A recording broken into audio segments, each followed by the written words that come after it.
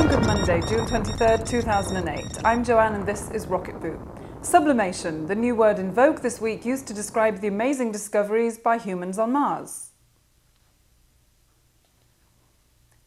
That's the new word in vogue this week, used to describe the amazing discoveries by humans on Mars. Let's take a look. With 6 vehicles in operation around Mars, the 2 Mars rovers, Spirit and Opportunity, the Mars Reconaissance Orbiter, ESA's Mars Express Orbiter, the Mars Global Surveyor, and now the Phoenix and its mothership, the Mars Odyssey probe, we certainly have a shot at getting humans on Mars. But what more? This animation, these 2 pictures, taken from the same vantage point on the north of Mars, show what scientists are explaining as an indication of water.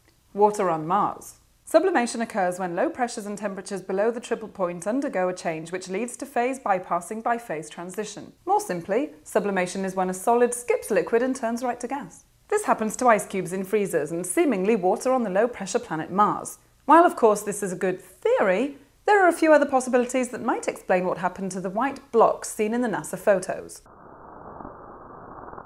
Or perhaps, or even, maybe not as likely, but you never know. Anyone care to guess? New developments in the Battle of Pluto.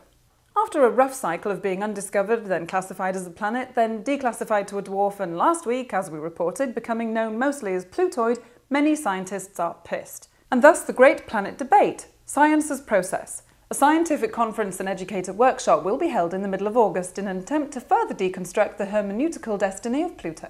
While I haven't been able to find any evidence to support the claim that this conference was brought about by the overly concerned Rockshop Union, which stands to lose big bucks on reprinting all those little tags that go along with rocks found by humans on Pluto, for as far as I know there aren't any, but you never know who might be pressing for the future. Red Paperclip guy back on the circuit. He swallowed the cat to catch the bird. He swallowed the bird to catch the spider that wriggled and jiggled and wiggled inside him. He swallowed the spider to catch the fly, but I don't know why he swallowed that fly. Perhaps he'll die. I'll trade this autographed copy of the Red Paperclip book for the best offer anyone leaves in the comments on rocketboom.com or youtube.com/rocketboom. All trade suggestions will be read, only serious ones will be considered, must exist to play, some rules apply.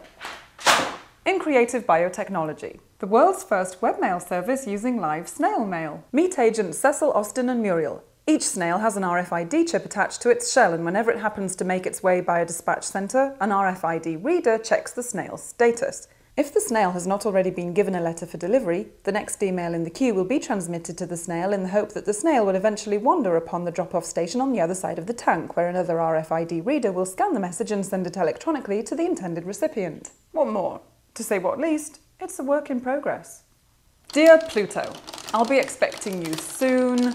Love, Joanne. Where the hell is Matt? Exactly 2 years to the day after his first Dance Around the World video, Matt has just released his second effort, and what a fine effort it is. Free travel to 42 countries, this time with thousands of people joining in, all underwritten by his sponsor, Stride Gum. And where the hell is Joanne?